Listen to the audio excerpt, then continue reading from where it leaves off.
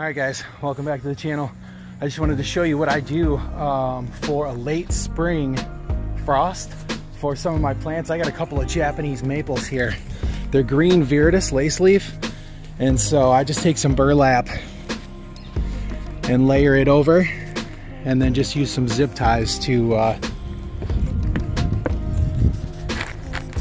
make sure that they're stitched together enough to where they're not gonna come off, and that usually does it. Had to do the same thing last year. Might actually do it. I have a couple of blueberry bushes over here. Might actually hit those.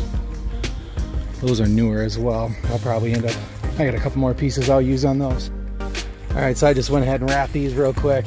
I had some long ones, I just draped it over and then brought it around and wrapped it up, and then just gave it one little zip tie at the top, and then that just ties everything together. Same thing with this one. So yeah, that's really all you need. But yeah, definitely something you want to do if you got a frost coming or if you got snow.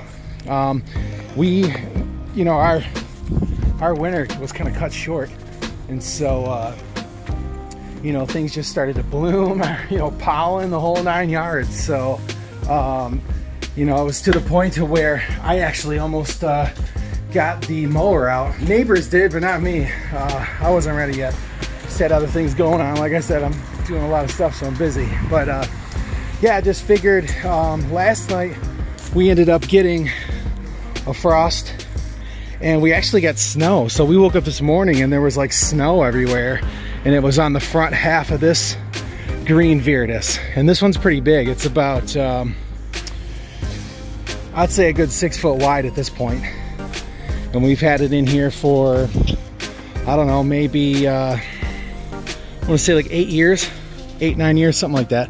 But I don't know if you can see, and maybe it's just me, maybe it's just some of these aren't, you know, because they're not fully out and extended yet. So, but some of them didn't look like they were the best. They were pretty dark. Like there's some right, can't see it, but right there, it's almost like they have a whitish color to them. So like I said, what I did is I just went ahead and took a bunch of burlap and put it over, and then used a bunch of zip ties and made sure that it was all secure. So tonight we'll end up, because they're calling for snow here in probably like half hour, and then the temperatures are going to dip down to probably, I would say, I think it's going down to 28. And last night it only went below freezing like by a degree or two, and it was only for like 2 hours, 2.5 hours, 3 hours maybe. Well, it's going to be like 7 or 8 hours that it's going to be below freezing, and it's going to be like 4, I'd say at least 4 degrees below freezing. So if you guys have plants you need to care for, this is the way to do it. So just wanted to show you guys that real quick. If you guys like the channel and not subscribed, hit the subscribe button and the alert bell so you guys are notified of future updates. Obviously this is for the gardening section of the channel. So, but yeah, we'll see you guys in the next video. So come on back. Take care. God bless.